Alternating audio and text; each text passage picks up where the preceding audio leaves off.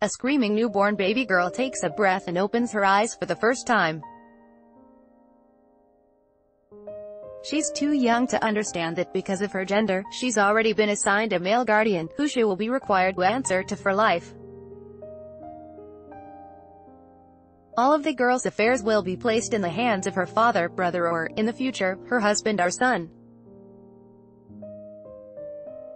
Her male guardian will have arbitrary authority to make personal and legal decisions on her behalf. She won't ever be allowed to step out in public with a male who isn't a relative without risking severe consequences.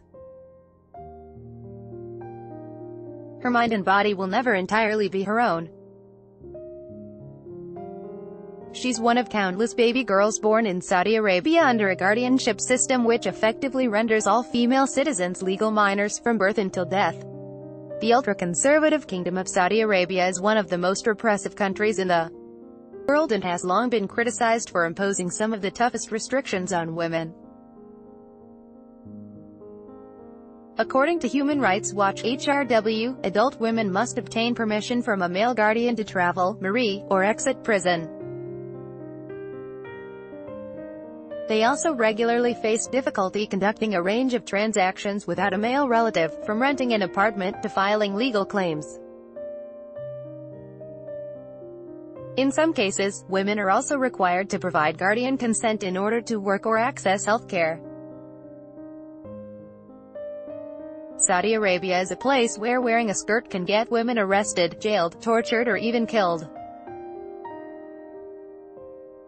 In addition to facing punishment for moral crimes, women can also become the target of honor killings at the hands of their families, according to activists.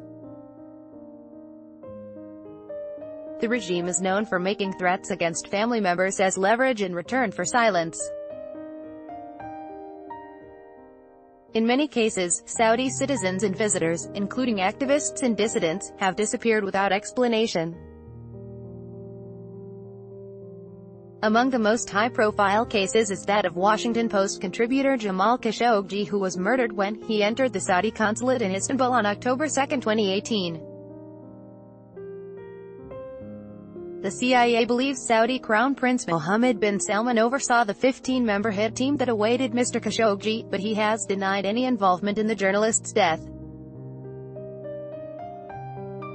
The Saudi regime's silencing of opponents has significantly increased since Crown Prince Salman came to power in 2017. No one is immune, but it's women who are subjected to the toughest restrictions. In June last year, just before the world hailed the lifting of the ban on women driving as a key sign that bin Salman was reforming the kingdom, over a dozen of these activists were imprisoned. More arrests followed, including that of Samar Badawi, a recipient of the U.S. International Women of Courage Award, in early August. Saudi woman Rihaf Muhammad Al-Kunan, 18, has this week been detained in Bangkok while trying to come to Australia in a desperate attempt to flee her family. Ms. Al-Kunan told AFP she was stopped by Saudi and Kuwaiti officials when she arrived in Suvarnabhumi Airport and her passport was forcibly taken from her, a claim backed by Human Rights Watch. Ms. Al-Kunan barricaded herself in a hotel room for 2 days in Suvarnabhumi Airport while sending out desperate pleas for help over social media. Ms. Al-Kunan said her male guardian had reported her for traveling without his permission, after she tried to flee her family, who subjected her to physical and psychological abuse. "My family is strict and locked me in a room for 6 months just for cutting my hair," she said, adding that she is certain she will be imprisoned if she is sent back. "I'm sure 100% they will kill me as soon as I get out of the Saudi jail," she said, adding that she was scared and losing hope. She refused to board a flight to Kuwait on Monday as directed by Thai officials, fearing she will be killed by her father and brothers because she renounced Islam.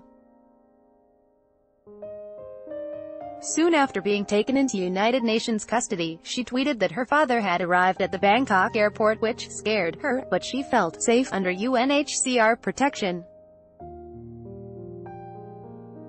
On Tuesday, Thai authorities confirmed she's been granted temporary entry to the country. Saudi teen eyes fast-tracked Aussie visa. As of now, she does not wish to go back and we will not force her. She won't be sent anywhere tonight. Thailand's Immigration Police Chief, Major General Surishat Thakparn, said at a news conference at the airport where is stuck, she fled hardship. Thailand is a land of smiles, he said. We will not send anyone to die. We will not do that. We will adhere to human rights under the rule of law, but it's happened elsewhere before. In April 2017, Dina Ali, 24, was on her way to Australia with the intention to file an asylum claim in Sydney when she was intercepted by authorities at Manila Airport in the Philippines. Ms. Ali posted a desperate video message highlighting her plight from the airport at the time. She claimed she was being held as a criminal, and that if she was sent back to Saudi Arabia, she would be killed. My name is Dina Ali. I'm a Saudi woman who fled Saudi Arabia to Australia to seek asylum, she said in the clip. I stopped in the Philippines. They look my passport and lock me for 13 hours just because I am a Saudi woman. With the collaboration of Saudi embassy, if my family come, they will kill me. If I go back to Saudi Arabia, I will be dead. Soon after, Saudi diplomats and family members dragged her onto a plane kicking and screaming and sent her back to Saudi Arabia. She has not been heard of since. In July of the same year, a woman was photographed walking around a conservative Saudi village wearing a short skirt and crop top, which prompted authorities to arrest her and launch an investigation into the matter. Sharia law dictates that a woman must wear loose full-length robes known as abayas plus a headscarf. Saudi questioned the woman for a few hours and the case was then closed, the ministry said in a statement.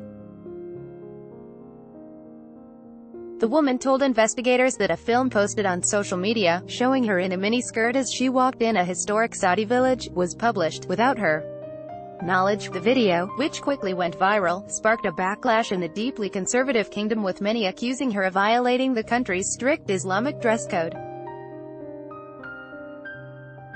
Saudi police said the woman was detained in the capital Riyadh for wearing immodest clothes. She admitted to visiting the site in question with a male guardian, and that the viral videos were published by an account attributed to her without her knowledge, a police spokesman said.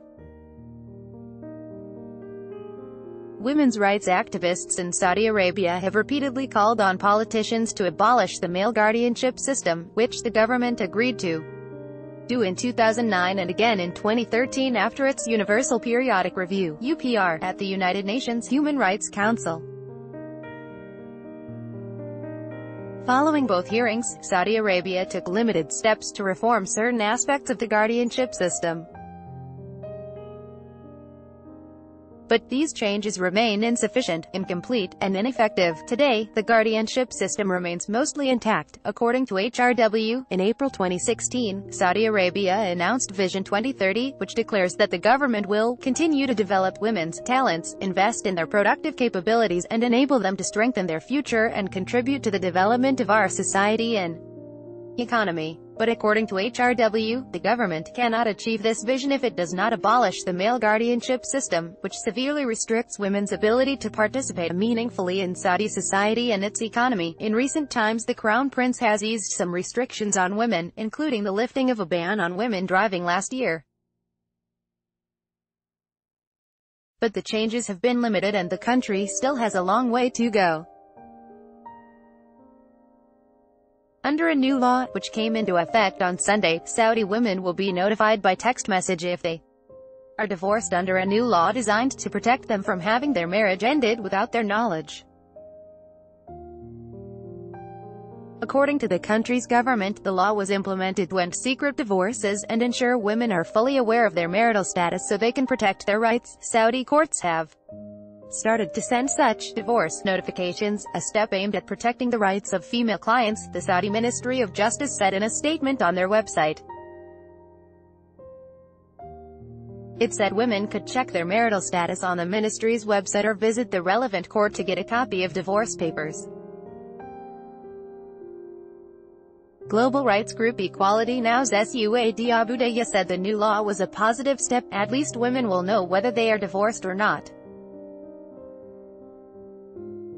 "It is a tiny step, but it is a step in the right direction," she said, with Wire's Megan.Palin at news.com.au, @Megan. Palin.